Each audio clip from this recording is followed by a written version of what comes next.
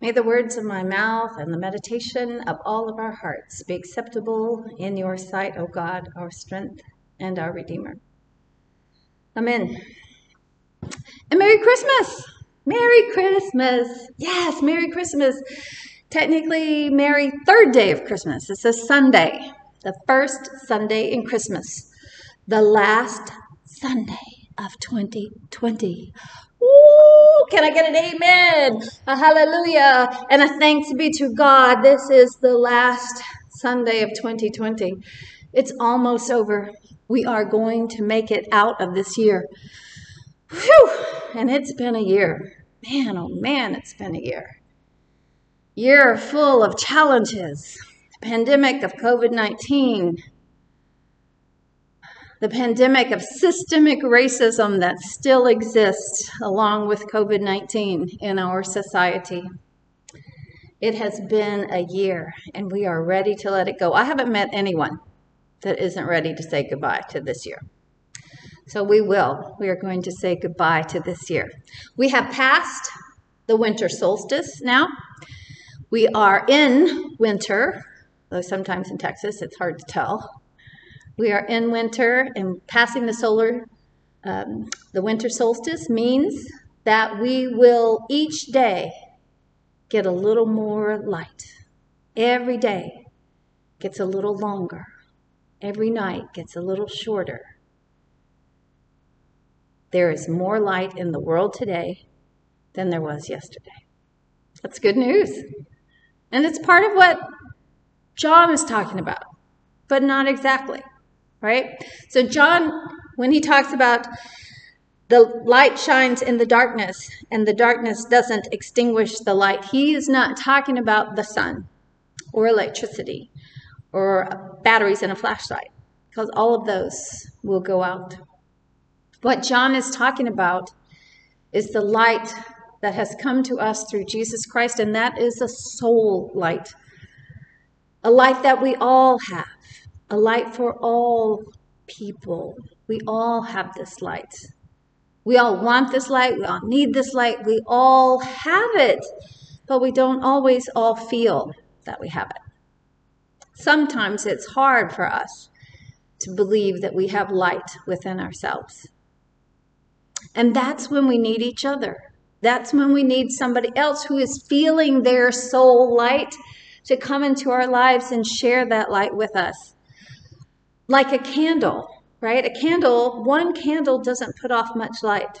A little bit, not in this area. I love it in movies when somebody lights a candle and the whole room lights up. It doesn't happen that way.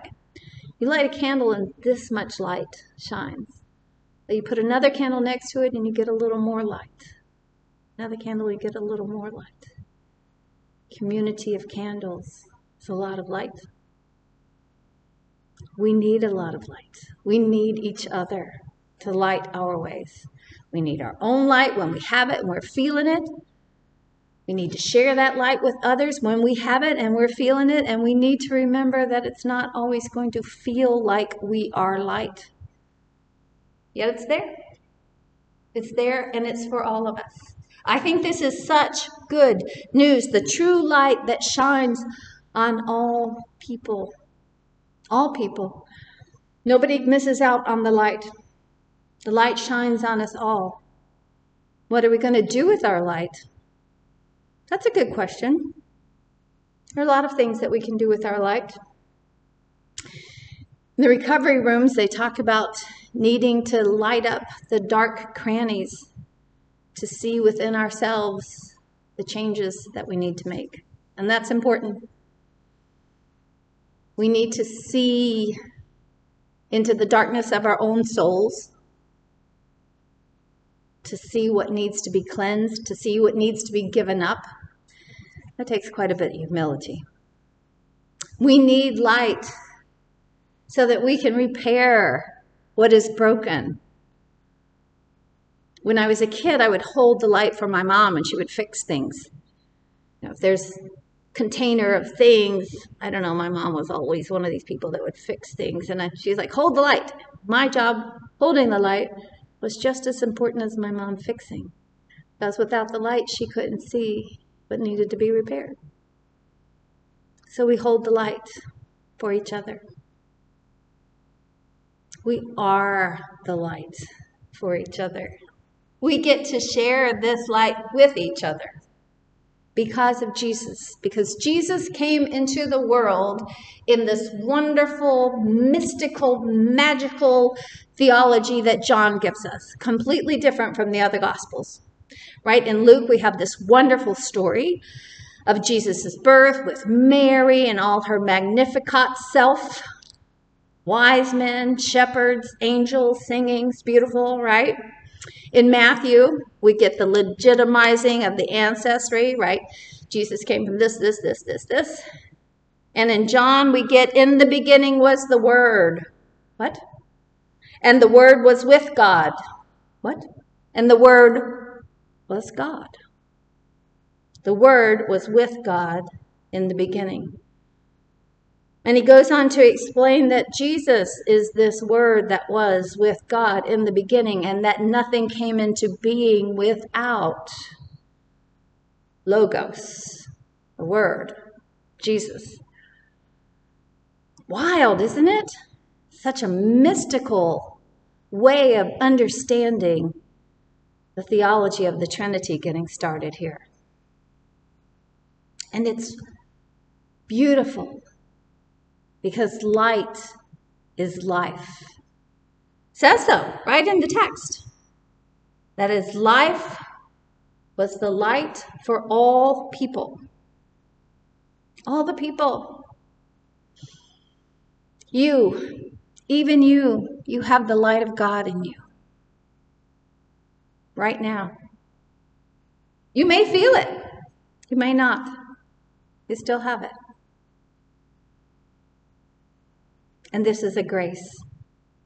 This is given to us without us asking for it, without us requiring it, without us demanding it, without us being able to repay it. This gift of light and life was given to us freely. That is grace upon grace. And I love it. I love it. There is nothing that we have to do to receive this light. There is no law that we have to fulfill to receive this light. There is no wrong that we can do that is so awful that can take this light away from us. Jesus is that promise. Jesus is that promise that grace upon grace is given to us because of who Jesus is, not because of who we are, not because of what we do or don't do. We have been given this life-giving light free, no charge, for everyone. So now that we have this light, we have an opportunity to share. An opportunity to share with those who are afraid and in the dark. An opportunity to shine the light on those who maybe need to see that they're not all that in a bag of chips. The opportunity to share our light, to give warmth to those who are feeling the coldness of life. The pain that life can give us. We all go through these times.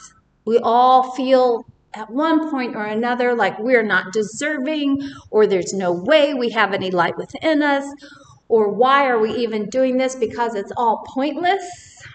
I've heard a lot of that, particularly in this year. It's been hard. And yet there's light. Vaccines are being distributed. That's light. 2020 is coming to a close. That's light. There is always hope, not the hope of vapid optimism that, oh, it's all going to be wonderful and beautiful, but the hope more that Cornel West talks about when he says, it all looks terrible. Nothing looks like it's going right for us. And yet, we continue to hope because there's a possibility that things are getting better. And that possibility has come through Jesus Christ into our life through God. And we all are sisters and brothers, children of God through Jesus, receiving the light, standing in the light, shining the light, feeling the light within our souls, and sharing it with others so that they may remember and rekindle the light within themselves. May this year bring you peace. May this year bring you health. May this year bring you hope. And may you remember that God has given light to you. Amen.